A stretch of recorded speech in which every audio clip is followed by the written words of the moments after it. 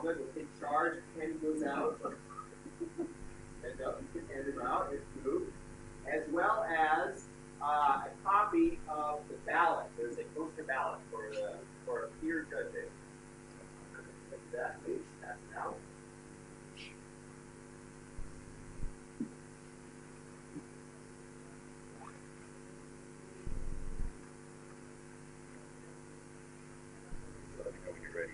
Okay, give me 1 second. I just want to double check that I put it in the right place. Right there. Right. Have more judges.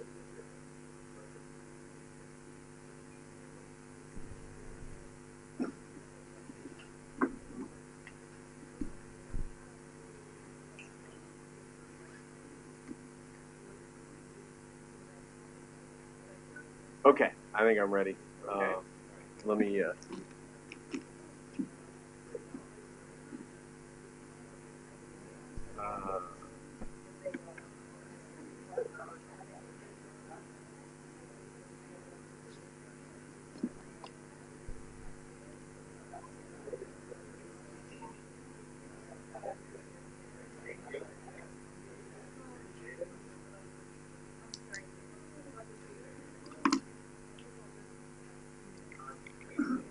Am I pending for? Okay. Oh, No, you don't need this. No. Yeah, that's on mine. Yes, that's a separate thing. Yeah, wait.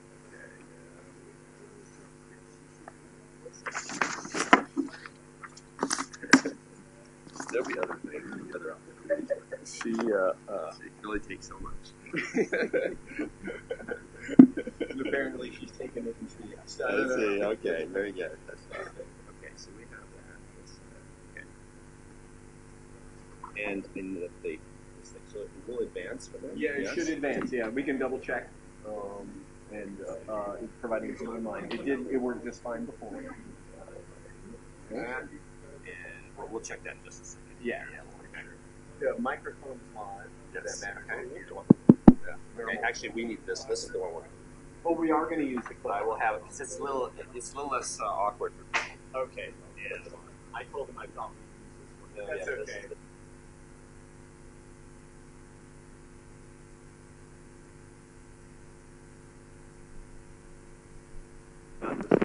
Testing. No, we'll use this. Just a second. We have a. He wants to go. I know. We The like your mouse very attitude. eager to get started. Let me explain. Okay. Okay. So everyone should have a copy of the listing of the presenters for both the snapshots and the posters, as well as a copy of the poster judging ballot. Okay. So let me remind you and just go through the rules, which will be the ones that we follow for all the sessions. This is the first session. So we start with this session, which is the snapshots. They will be presented one after another. They're all in a list, and basically each person in turn, in order, will come up. Notice that on this sheet, the poster list of poster presenters, there is a number. Okay, that's the number you would use when you're judging the poster, you're ranking them. They're all indicated by this number. When you go out to the posters after the snapshots, there's the posters which are posted on this floor but toward the back. Each poster will have that same number on it. So that is how you keep track of the snapshot, connect that with the person connected to the poster. Okay? So we start with the poster, the snapshots, 2 minutes, and then after that we'll all proceed out to that session, the poster session, walk around. Presenters, please stand by your posters to be ready to answer questions there. Okay? Now, let's talk again about the judging, the 3 criteria, scientific content, the actual poster layout, display, and presentation, which is both the snapshot oral presentation here as well as the presenter's ability to respond to questions at their poster station. Let's talk a little bit about judging again. The faculty hands-on judges will comprise one panel, and y'all, who are the peers of the presenters, will be the other set of judges. Let's focus on that. This is the ballot that you have as peer judges. Using that numbering system according to this, you rank in order with first place, second place, third place, fourth place, fifth place. Okay? There are, then in order mentioned, there's a poster judging, peer judging drawing. Once we collect all the ballots, we'll take one of those ballots, draw one of those for a €20 prize. That drawing is not going to happen today. It happens at the start of the next poster session, snapshot session. Okay? So next Tuesday, at this time, when we do the second session, to kick things off, we'll take the poster ballots of everyone who's voted and put their name down. Right? We have to know who you are to give you your money if you happen to be drawn. We'll take and draw from that draw for that €20 prize. Now, so when you're judging both 1, 2, 3, 4, 5, the top 5, the presentation here, snapshot, as well as the poster session. So you don't mark it in here and then turn it in. You need to both listen to the presentations here as well as view the posters. Okay?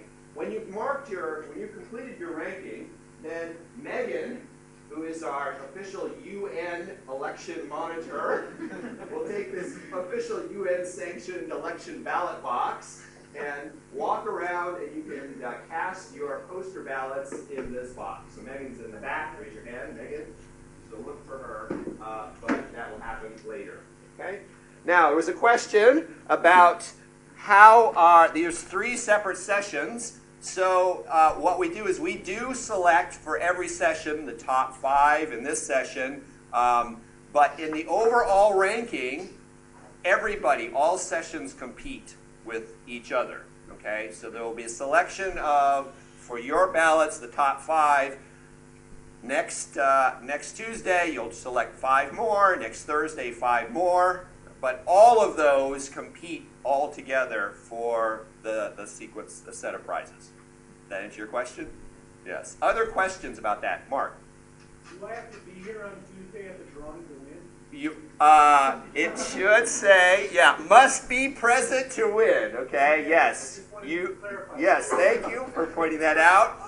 If you're not here at the start of the next poster session and you judged and voted for this session, and we draw your name, you don't get the €20. We keep drawing until we have a judge who's written their name, they cast a ballot, their name gets drawn, and they're here. Okay? So that's an important point. Other questions? Yes? So you have different sections there, like for judging by us, the scientific rating state. Are there some weights for each of these sections? Are there some, weights? We will let you decide. Each judge will decide how they want to weight those. Okay? So you decide and try to be consistent, right? You use the same criteria today as Tuesday as Thursday. Okay? As long as you're consistent, then it will all work out. Other questions? Okay. Now let's talk about the specifics. Yes, Lou. If you win the drawing today, are you still eligible to win the other 2 drawings? So first of all, you won't know if you won the drawing today because we're not drawing today. We're drawing next Tuesday. Okay? So if you keep voting as a judge, you keep getting entered into the ballot, into the raffle, so if you get drawn more than once. But here's the way we'll do it. 1/57. So we typically have the past winners are the next drawers. It'll look funny if you draw your name. It has happened. Some such thing has happened where the person drew their name a few years ago. But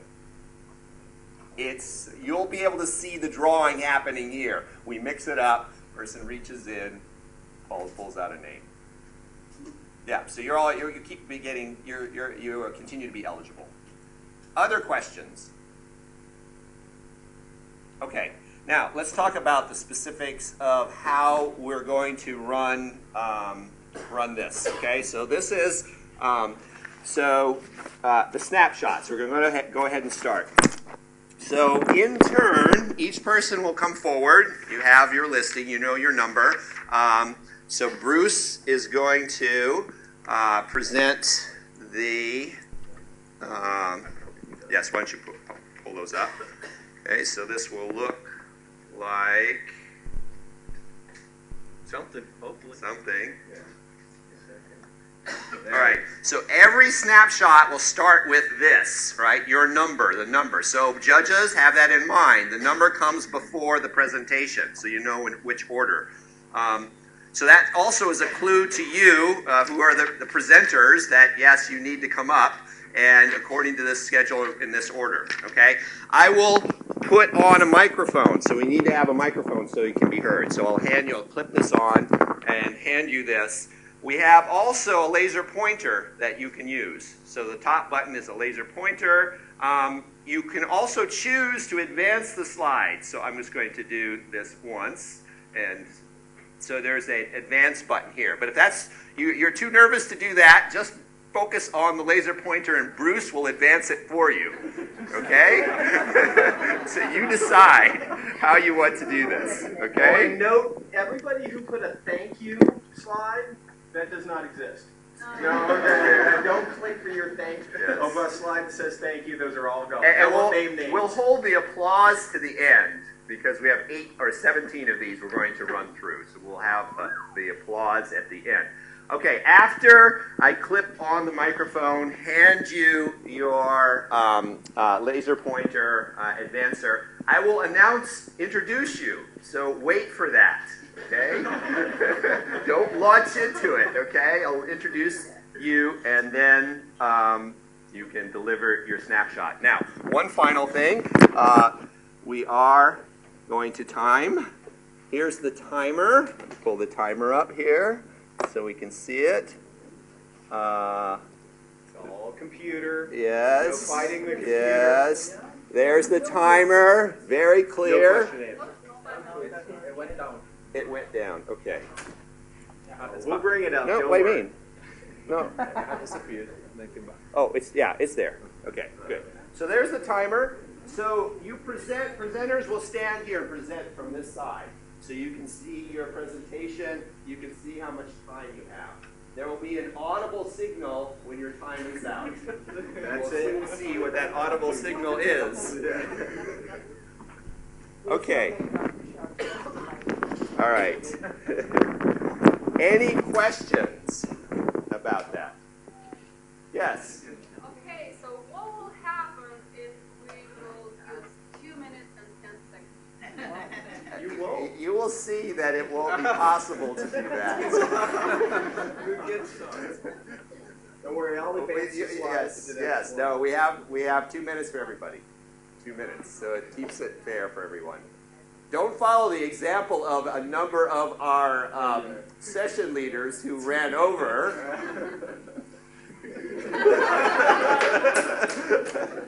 And I didn't won't even mention know any names. Yeah. We were keeping to a very strict 2-minute time limit. That wasn't subtle. Any other questions? All right, let's go ahead and get started. Jamal. Okay, so you hold that. On there. So this is the laser pointer. All right. Arrows. That. So stand up this time.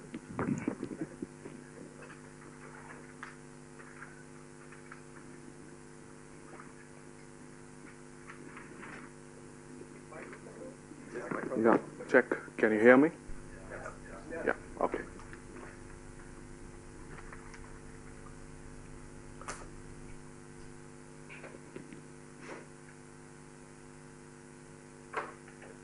Okay, so our first presenter is Nirmal Nara. I don't have it spelled right.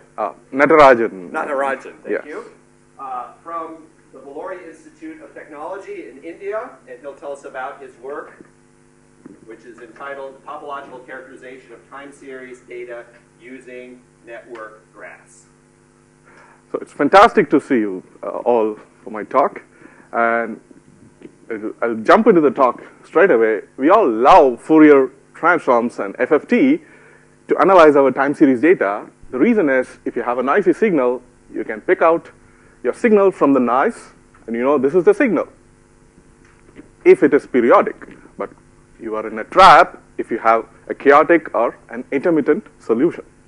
And we could use a method which will map time series into networks, and a method which I'm going to use is called the visibility algorithm.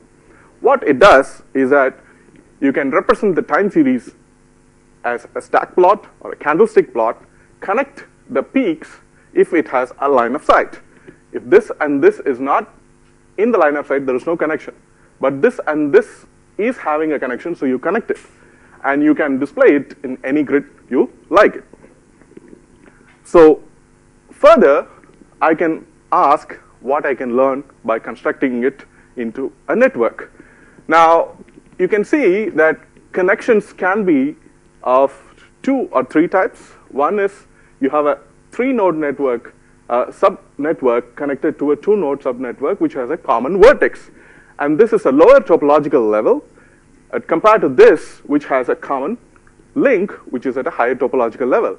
And it so happens that for periodic orbits, I have more number of lower topological level connections than that of the chaotic and intermittent stuff.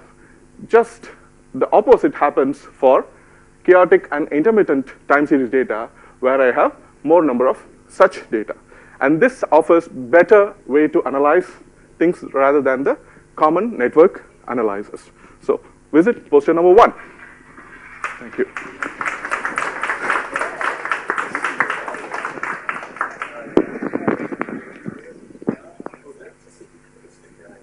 How did that work? Back here? Anyway. It's better, yeah.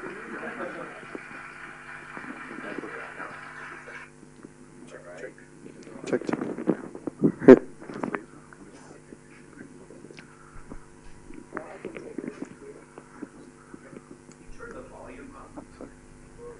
Yeah, it's not putting the signal to those external signals. Can you get on the plug?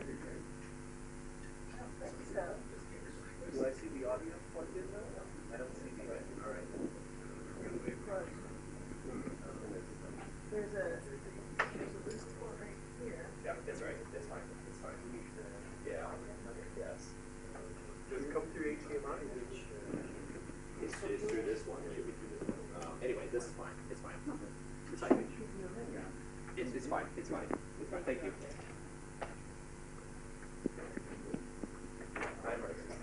Sorry? Yes, that would, if you could do the timing, that would be good. Thank you. All right, so you have this. Yes, you have this laser pointer. Okay, good. Okay. Okay. Our second poster presenter is Samuel Hidalgo, who is from the Benemérita Universidad Autónoma de Puebla in Mexico, and he'll tell us about his work on determining the stable Leidenfrost state of liquids in conical bowls. Hello everybody, today I will tell you about the Leidenfrost phenomenon in conical plates. So I'll start by a little explanation of this well-known effect, which appears, for example, when we are cooking and we drop a little amount of liquid over a preheated substrate. Normally, we see that the liquid boils fast, but what happens if we increase the temperature of the substrate? Well, what we'll see is that the liquid doesn't boil anymore, but levitates on its own vapor, avoiding the direct contact with the substrate. So it's evaporating slowly, and this is pretty amazing because we are heating more than before. So the main problem is that this phenomenon has been studied a lot only on flat surfaces, but for a large number of applications, such as storing liquid that were preheated before, we can find conical shapes. So in order to explain this phenomenon on conical shapes, we have made the analysis of the equilibrium between surface tension forces against gravity. We arrived to a system of nonlinear differential equations, and we solved it numerically. Okay? By the way, we can find different regimes, and for example, on the top of this picture, we have the one with bubbles. Then the second is the oscillating patterns that appear, and finally, the quasi-stable regime. From the experiments, we have plotted a phase diagram. And finally, we studied the quasi-stable regime. To do that, we consider the heat transfer from the plate mainly by conduction. And the quasi-wheel vapor flow below the drop. We arrived to these equations, and we'll solve it numerically also. The results are pretty close from the reality. Anyway, we obtained many other interesting results. That is why I invite you to see my poster today. Thank you very much.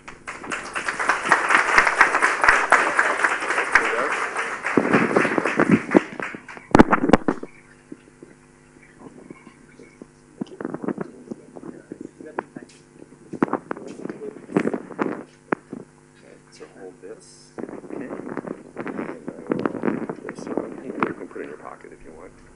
Okay. Laser pointer and the slides events here. Okay. Okay. Okay.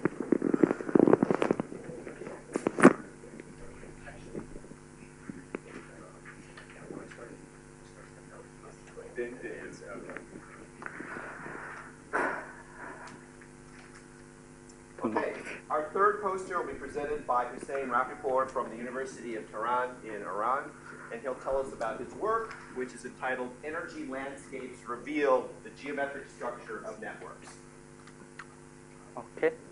Okay. I'm a neuroscientist. We study brain, the most complex system in the world. Today we are able to measure the connectivity between neurons, and here the question is that is there any geometric structure behind these measurements? Can we embed neurons in a Euclidean space or not? Putting this strength in measurements in a matrix that colors represent the value of the connections, we can assign a set of graphs to this matrix just by doing this, that taking the biggest element here and connecting the row and columns there in the graph and adding the next biggest element. And here we can have a set of graphs that just depend on the order of the elements of the matrix. We have a phenomenon in social sciences that is a friend of my friend should be my friend, and enemy of my enemy also should be my friend. By this idea, we can have a graph that has these four kind of triangles that these two are okay with the rule and these two are not okay. Here we can define a global energy for whole graph, that is the count of number of this minus the number of all this. Combining these two, not going. Wait.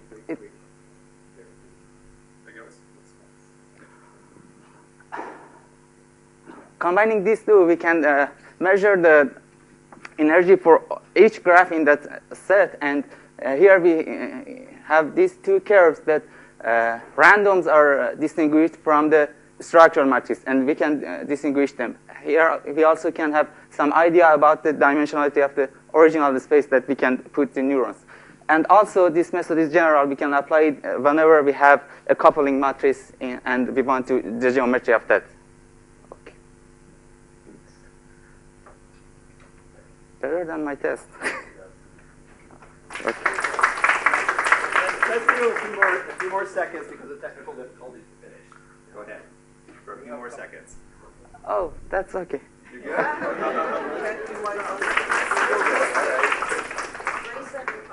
Great. Yeah, if you click and it doesn't advance, wait before you click again. Yeah, don't keep punching your head. Some of your PDFs are big. Yeah, I don't know why, but it's very big.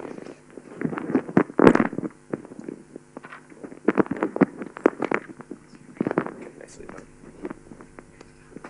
So you can hold that and put it in your pocket.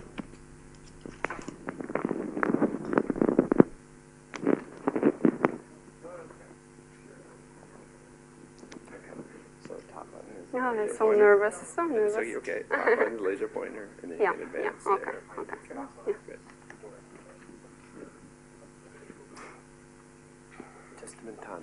Testimiziano. Yeah, Okay, you'll have to write English.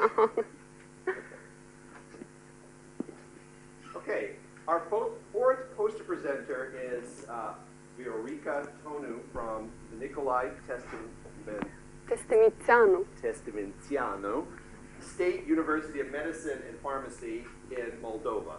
and she'll tell us about her work on nonlinear effects of electron lattice interactions in superconductivity. And we need to reset the clock. That was really good. Fast, no. All right, ready? Yeah.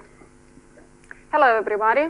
Superconductors, materials that have no resistance to the electrical flow, they are new great frontiers in the discovery of the science. Some examples of the superconductors are levitation, magnetic resonance imaging, or even the Large Hadron Collider. In condensed matter physics, Cooper pair is a pair of electrons that are bound together at low temperatures, and they are described by Barden-Cooper-Schiffer theory.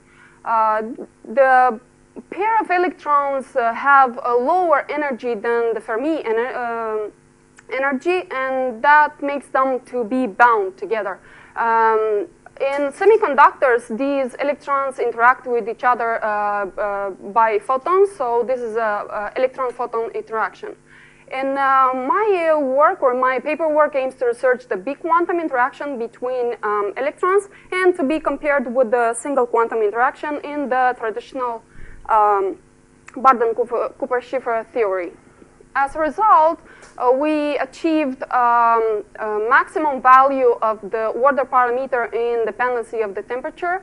And at low temperature, the order parameter achieves a maximum, and then slowly decrease to a critical temperature. And actually, this slow decrease of the gives us a maximum value of the critical temperature, comparing with the original superconductivity theory by Barden-Cooper-Schiffer.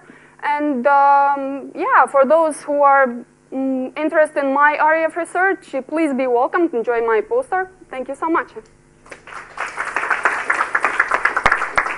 Yeah. Thank you.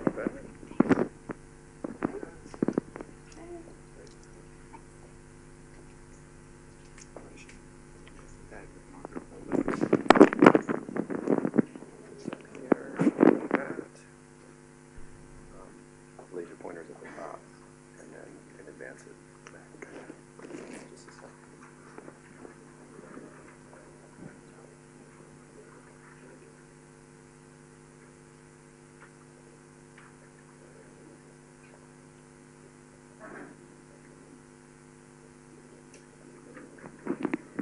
Our fifth poster will be presented by Elisha Are from the Federal University Oye Ekiti in Nigeria, and he'll tell us about his work on the mathematical model of Ebola virus disease with dead infectives, which offer insights into disease control. Ebola virus disease is a very deadly virus. Actually, Ebola is the name of a river in Africa, the Democratic Republic of Congo. But I wonder if people will go there to have a swim now. That would be very unlikely. Ebola was a regional disease. The first outbreak was in 1976, and it affected mostly sub-Saharan African countries. But in 2014, this deadly virus changed, the dynamics of the disease changed totally, because it now moved away from Africa. It was exported to the USA, the UK, and even Italy. So it became a global problem at 2014, which was the most recent outbreak. What I did is to look at the total population at a given time, and the total population is divided into 6 at a time. The first compartment there shows the population of the susceptible people to Ebola. Now, virtually everybody in the population will be susceptible initially. Then the second compartment is the population of the latently infected. The third compartment is the population of the infected that are free to move in the community. Then IH, which is the fourth one, is the population of those who are hospitalized. And ID, the population of the dead that are not yet buried. And actually, dead people, those that died because of Ebola, can actually still infect people and harm the population of the infected. If you look at my graph here, I have a forward bifurcation, the proportion of the infected people as against the reproduction number. The reproduction number is actually the average number of people one infected person can infect in his lifetime of infectiousness. Come to my poster, I will tell you what bifurcation means in epidemiology and some other wonderful results I've derived from this model. Thank you.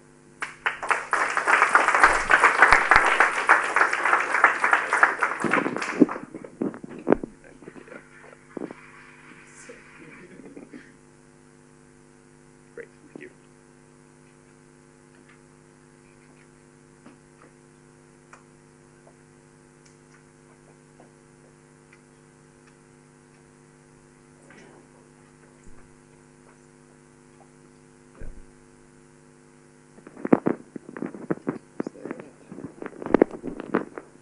Thank you. Top button is the laser. And you can advance your slide with that button. And with back is And it goes back with that one. Okay. excuse me.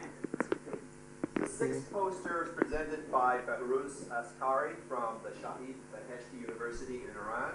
And he'll tell us about his work on multifractal temporary weighted detrended cross-correlation analysis. In the name of God. Hello, everyone. Now I want to speak about a method to analyze the cross-correlation of fluctuation. First, I speak a little about fractals. Fractals has only one scaling exponent. If you focus here, you can see similar shape. But multifractal have infinite number of scaling exponents. What is important in multifractality here is that if time series are multifractal, you can extract all statistical information, properties of them from with this method, like power spectrum and the other. Here is some part of multifractal data, and this is the result. The main part is to find a best polynomial can fit to your data that will not kill the fluctuation, but kill the trend. Because this is method to kill, to detrend your data, and then analyze the fluctuation. This is the, we want to study the mutual information of two time series. And with this method, we put them in a universality class. Are they correlated or uncorrelated or anti-correlated maybe? It means that are the fluctuation affect each other or not? And it's not depend on what kind of data do you study. Maybe it's sunspots and river flow. Maybe it's oil price and stock market. And not dependent dimension of dimension or more thing else. Thanks for your attention.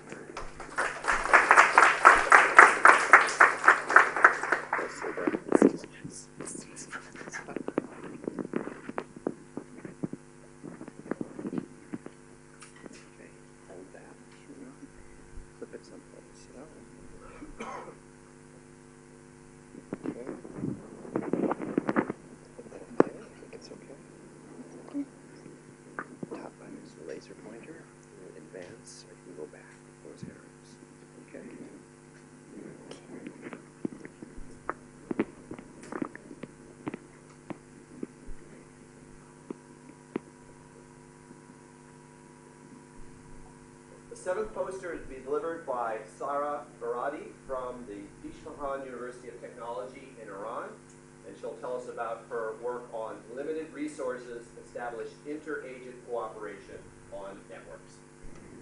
Hello, everybody. I try to describe here a model which happens to be very close to what we see in nature, and that's about cooperation. You see, cooperation is very abundant in nature, and we see that every day, but natural selection challenges it.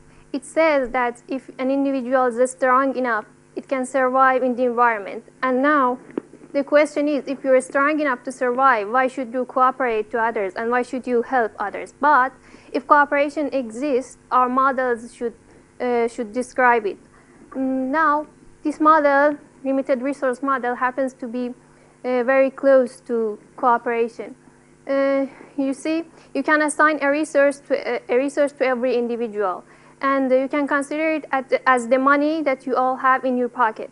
You can spend your money and you can share it with the others, and probably without money you'll die. That's exactly happens here. You see, in a series of interactions, resources can be changed through with a matrix, something like this, and the result will be a stable state in which cooperations can happily live together. But this has done on a homogeneous population, which is not very realistic because real populations do have structures. I try to challenge this model by adding a structure to it, and I try to study about the aspects that can be changed by adding this structure. If you're interested, I can describe the model in details and the results. And with this brief summary, I'll end here. Thank you for listening. Nicely done. Thank you very much. That's good. Yeah. On your badge there. And the top button is the laser. And these side buttons are forward and back on your slides, okay? Okay. Got it. Yes.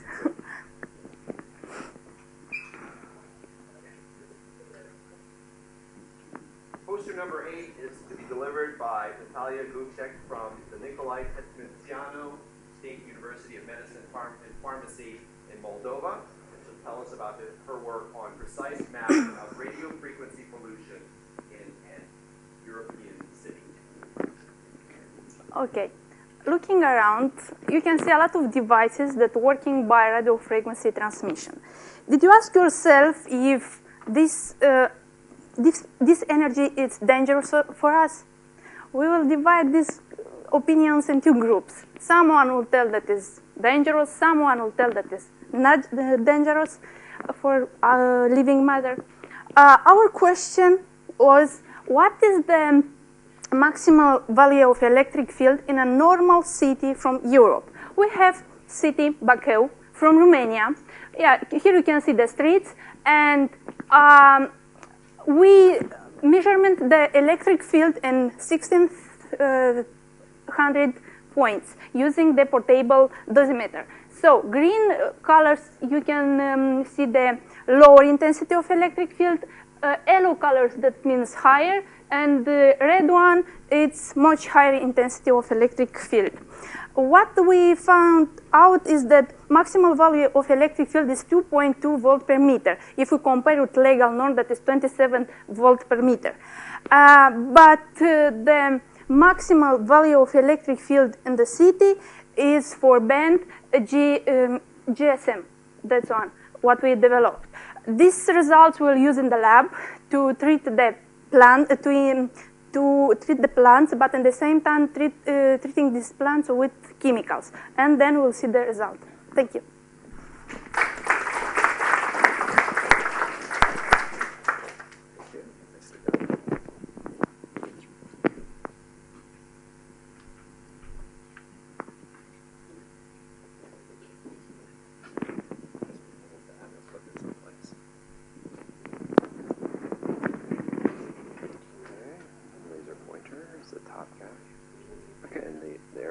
Forward and back. Okay, okay. Thanks. Okay. Azawi? Azawi, yes, that's perfect. Amine. Yes. Okay. Thank you. The ninth poster is to be delivered by Mohammed Amine Azawi from Mohammed V University of Morocco, and he'll tell us about his work on detecting the contour of crescent-shaped dunes using an active shape model. Dear faculty members, dear fellow students, thank you for looking at my presentation here, which is about these beautiful shaped sand dunes that specialists, geomorphologists call Barhan dunes. My work is about monitoring these dunes, which are in the Sahara Desert, and as you will see in other places, and I use an Iconos satellite to track their positions and their shapes along the time. Of course, these dunes can also be found in other planetary landforms, as in Mars. We'll get back to this later. Actually, these dunes can be a threat to human activity. They can cover roads, they can cover agricultural areas, and they generally could be a hazard for any human activity or settlement. These are the fastest sand dunes, and as you can see here, we can characterize them by three main curves. In red, it's called the foot. The green one is called the crest, and the blue one is called the avalanche. And in white arrows, you have the wind direction. So it's important to know how they will progress along time, and also to they could be something which is important to monitor surface wind activity in other planetary landforms. In my recent work, I have developed a model to get the surface wind activity in Mars using the shape of these Barkhan dunes. My work will be about an active shape model, which is a computer vision model that gets the contour of these dunes. And I invite you to be at my poster to know much more about the details. Thank you.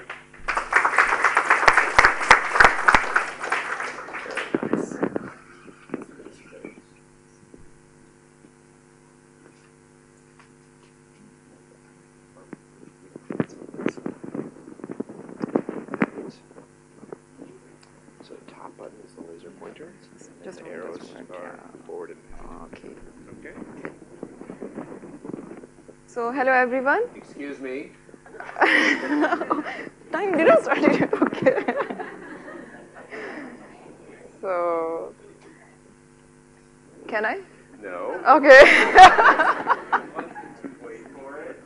Yeah. The 10th poster will be presented by a very eager Shumalia Khanwat from the ComSat's Institute of Information Technology in Pakistan. And she'll tell us about her work on efficient transfer and imaging of graphene grains on dielectric substrates. So, hello everyone. As we know, single-layer graphene has zero band gap, so we cannot use it for switching devices, faster switching devices. So, attention is diverted towards multi-layer graphene, where you can tune the band gap, and also it has multiplicative effect, so it has applications in optoelectronics. So, we grow multi-layer graphene by chemical vapor deposition on metal catalyst, platinum, and then we deposited PMMA on graphene deposited platinum and put it in electrolytic solution. During electrolysis, this platinum coated graphene electrode was used as a cathode, so hydrogen bubble moved towards this cathode and peel off graphene layer. So after peeling off this graphene layer, we scoop it out on the dielectric substrate, and with the optical images, we find out that potassium hydroxide and lithium hydroxide are more efficient in transfer and gave us very larger area coverage as compared to barium hydroxide and sodium hydroxide. So after transfer, we also try to find out what happened when two graphene crystals are in the process of merging, which was overlooked previously, and it is not possible to find out only with the help of optical microscopy. So we used Raman imaging, Raman mapping to find out the stacking sequence inside the multilayer of carbon and also the number of layers. It is very important from application point of view, device point of view. So I am presenting poster number 10. You are welcome to attend my poster. Thank you so much. Nicely done. I forgot the introduction for that.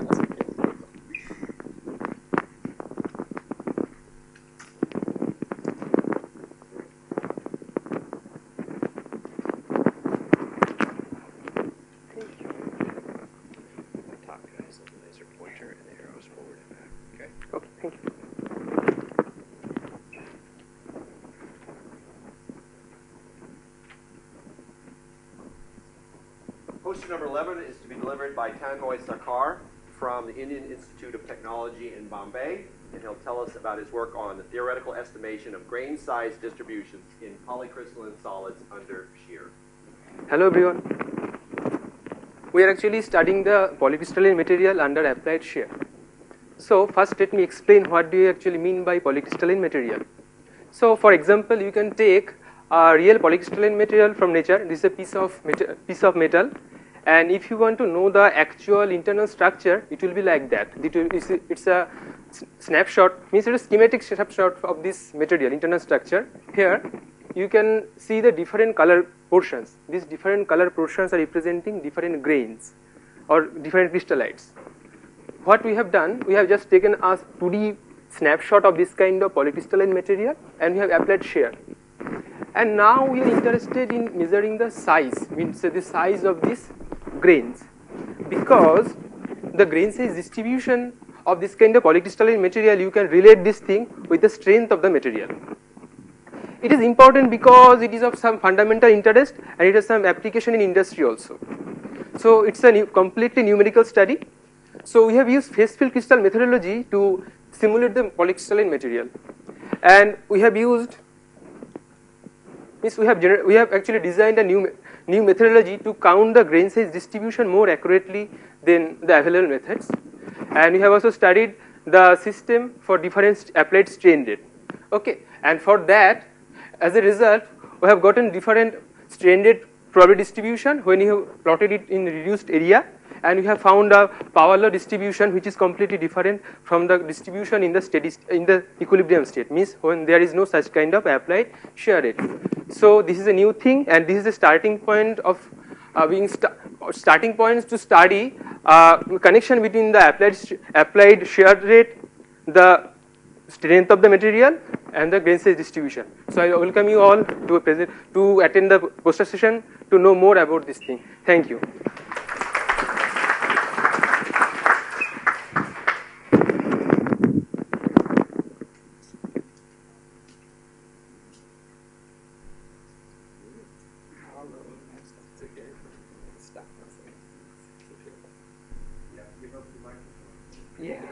Yeah, I know.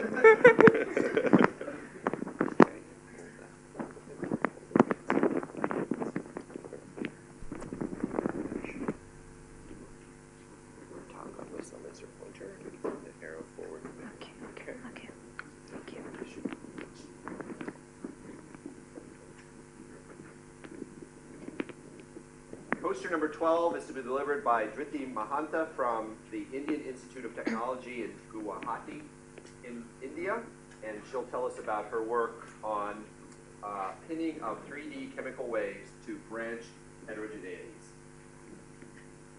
Thank you, sir.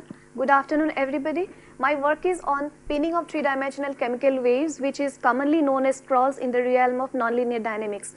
So, this work is basically important because of their biological relevance. We know that when scroll waves are present in the heart, it may lead to some irregular heartbeats, which is called cardiac arrhythmia, and this condition is extremely dangerous and often life-threatening. So what is a scroll wave? It is just the three-dimensional counterpart of a spiral. It has finite lifetime and it rotates around a one-dimensional curve called a filament. So what happens if some heterogeneity is present in the medium? Then the scroll wave can get attached to the heterogeneities, giving rise to some stationary signals which have elongated lifetime. So if some closed loops are formed as a result of this pinning, then it may have even infinite lifetime, and it is really dangerous for our cardiac health. So we try to see what happens if the heterogeneity is very large. And we used a Belousov-Jabotinsky reaction for our experiments and used a hexagonal mesh to as obstacle. Then we found that pinning may occur, giving rise to filaments of different geometries, and the final shape of the filament depends on the initial waveform. As you can see here, these two waveforms, initial conditions are have similar shape but different sizes, and the final filaments are totally different. This wave period distribution curve indicates that the wave periods are function of symmetries of the final filament shape. And finally, we carried out numerical simulations using the simple Barclay model and found that It totally agrees with our experimental findings and explains how the filament evolves with time. Thank you very much.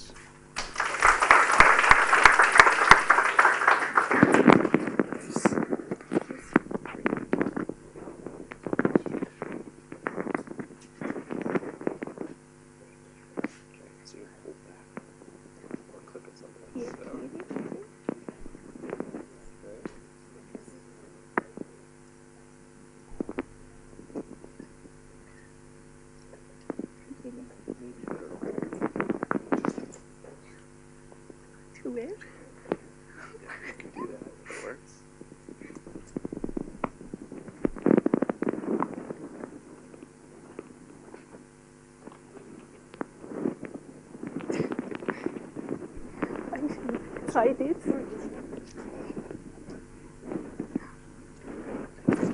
And how we can. So top button is the pointer, and then arrow forward and back to advance it. Forward and back. Okay. And we ask Masum? Okay. Yes. Close enough. If you say Masum, it's amazing. Bilkent? Yes, Bilkent. Poster number 13 will be delivered by Sayedi Musavi from Bilkent University in Turkey. And she'll tell us about her work on optical reflectance trapping with low numerical aperture lenses. Thank you. As most of you know, optical tweezers are a well-established technique for trapping and manipulation of particles from nano to micro scale, and apply to study different areas of science, such as biological science, colloidal science, to observe the forces and dynamic interaction between them. In a simplest case, optical tweezers are generated by focusing a laser beam by high numerical aperture objective lenses, and three-dimensional trapping can be achieved. But in the case of low numerical aperture objective lens, only two-dimensional trapping can be obtained, because in the axial direction, a scattering force overcomes the gradient force, and just two-dimensional trapping we will have. A novel technique that we propose for trapping the particle with low numerical aperture objective is using a mirror in front of the focusing laser beam. Oh, I did mistake. Okay. Rays focused using a low numerical aperture objective are scattered by a spherical particle, and then this scattered ray are reflected from the mirror. This reflected ray can exert an additional force on a particle, and which enhance the trapping strength and cause the push the particle to equilibrium position. We show that in some condition, the trapping strength can also, with the low numerical aperture objective in presence of mirror, can be even larger than the strength with the high numerical aperture optical trap. This technique can be okay. It's finished.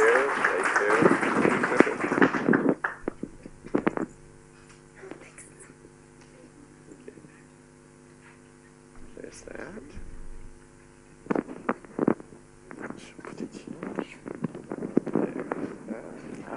I'm familiar with that. Okay, Yeah. let me ask. Yeah. Working. So, Molai. Molai, yeah. Okay, Molai. Okay, and okay, that's what. Poster number 14 will be delivered by Syed Molai from the University of Zanjan in Iran, and he'll tell us about his work on the characteristics of surfactant behavior on thick water layers. Hi everybody, I'm going to talk about interesting phenomena of spreading and fingering instability of surfactant droplets. Imagine first, maybe I should say that surfactants are kind of material which can lower the surface tension. Imagine we have a droplet of surfactant with surface tension sigma 1 and a liquid layer with surface tension sigma 2. If sigma 1 is smaller than sigma 2, the droplet can spread on the surface. We say that Marangoni is spreading. The interface of two liquids, I mean the droplet and the layer, is not uniform because we have fluctuations. And so different parts of the interface will feel different amount of surface tension gradient, and consequently, they will grow differently. It makes such a beautiful pattern, we say fingering instability. Here you see fingering instability on kind of polymer, but actually I like to work on fingering instability of surfactant on thick water layer. Here you see spreading and fingering instability on thick water layer. I have done many experiments on this, and here just one result. If we measure the radius of the inscribed circle inside the pattern, we see a power law behavior with the power around 0.4. And I have a lot of other results, and it's a great pleasure for me if you come and see my result and also my poster and ask a lot of questions. Thank you.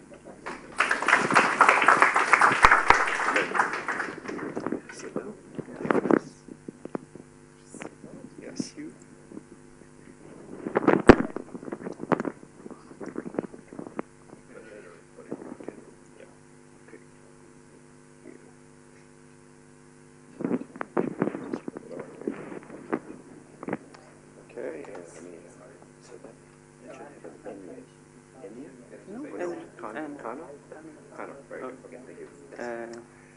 The laser pointer at the top.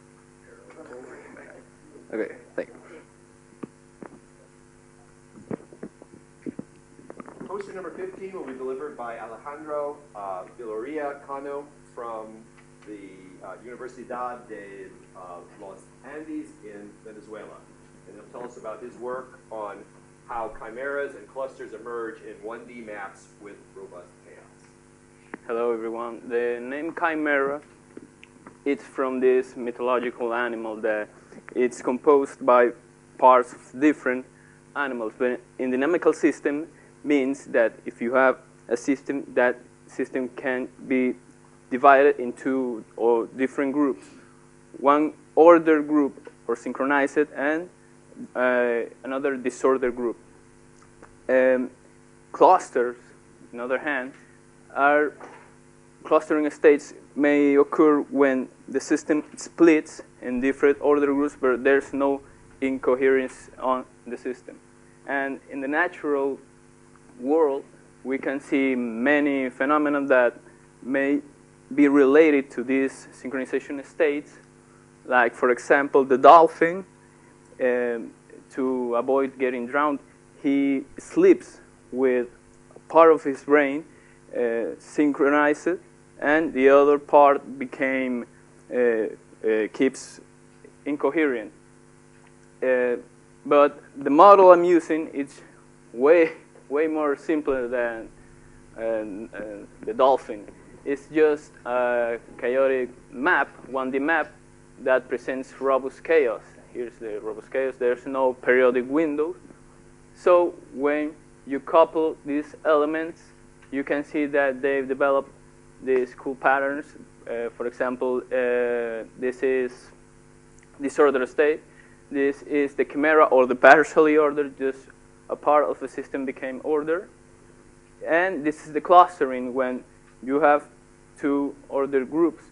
And as far as we know, this is the first report of a chimera with two ordered groups, or two-headed chimera, I don't know. It has two ordered groups. And come to see my poster.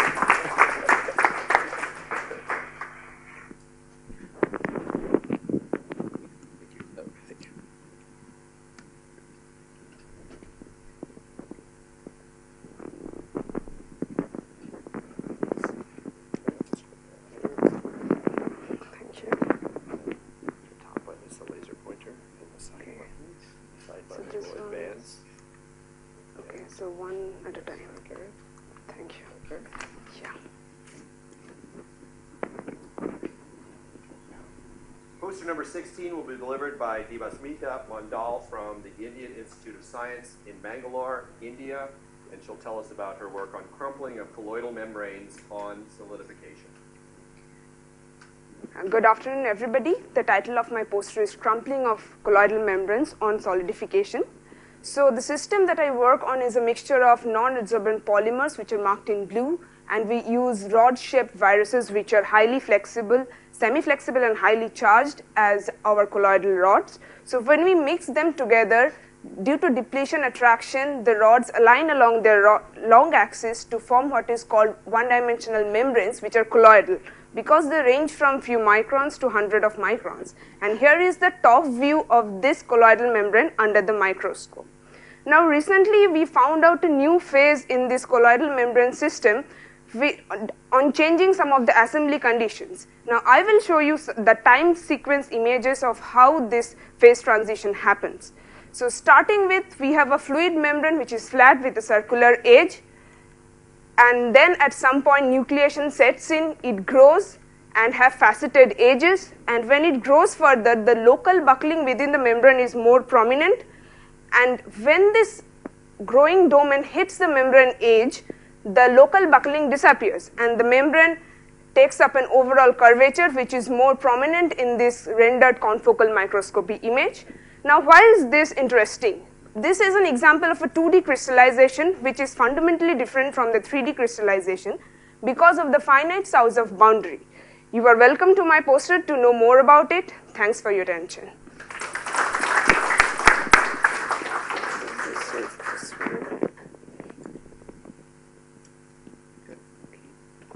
That's all right. That's came loose there. Yeah.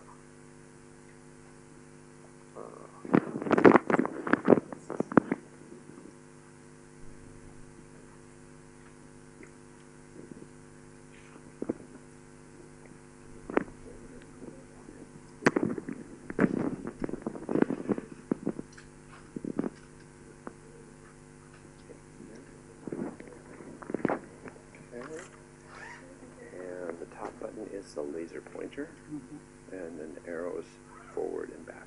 Okay. Okay. And I'll introduce you, and just so. Ivan. Yeah, Ivan. Yubankiteyo. Okay. Okay. Very good.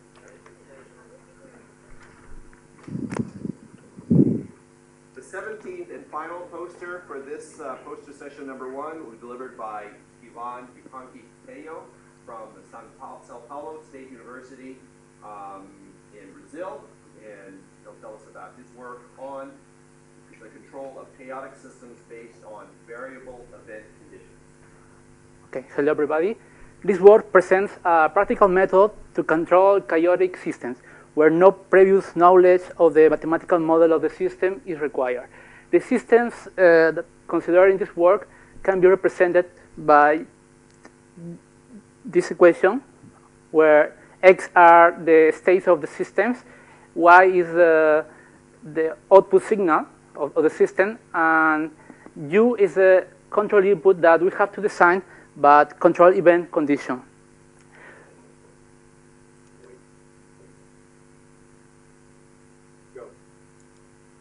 To know how the control is realized, we need to know what is event condition.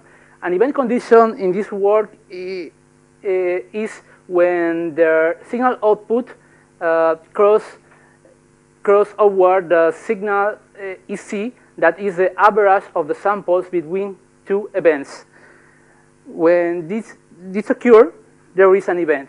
It's marked like this. So the control design is when this equation, okay, and the control acts in the system when an event occurs, used like a control by pulses. For this work, this control was applied to KSS chaotic circuit proposed by Kears, Smith, and Sprout, and we obtained these results, these satisfactory results, because we obtained a periodic stable behavior of the states of the system. This one corresponds with the output of the signal, and this one is the signal control of this system. That's all. Thank you very much.